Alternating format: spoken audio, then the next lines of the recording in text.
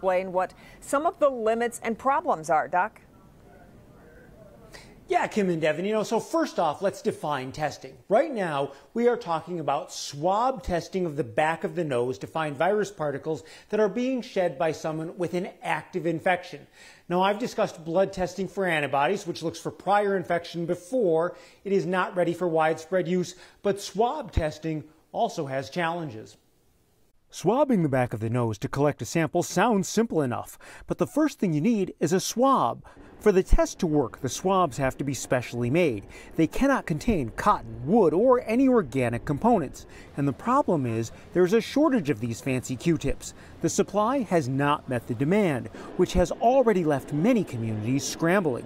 For the test to be valid, a good sample needs to be collected, and the lab or machine it's processed in also needs to be accurate.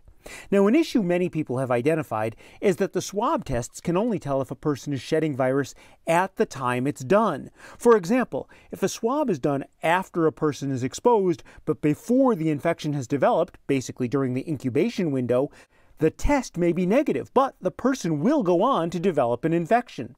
Now, this doesn't mean testing is pointless, though. Knowing who might be an asymptomatic or pre-symptomatic spreader is critical, and certainly knowing if someone is positive is essential. But it's just as important to understand the limitations of the test. It's only sampling a single point in time, which is also why, even with widespread testing, the use of masks, hand washing, and social distancing will not go away. Yeah, and relative to the issue of swab shortages, there are ongoing research studies, including at my own hospital, Henry Ford, to evaluate how well a saliva sample might be a substitute. Prior research has found, though, that the most accurate results are from samples that are taken deep behind the nose, but as tests become more sensitive, other samples might actually prove to be adequate. Yeah, well, Dr. McGeorge, what about the effectiveness of other back-to-work screenings, like the temperature checks and the questions that they ask about your symptoms? Well, that's just it. No single item is perfect. People can have COVID-19 without a fever or have it with minimum symptoms only.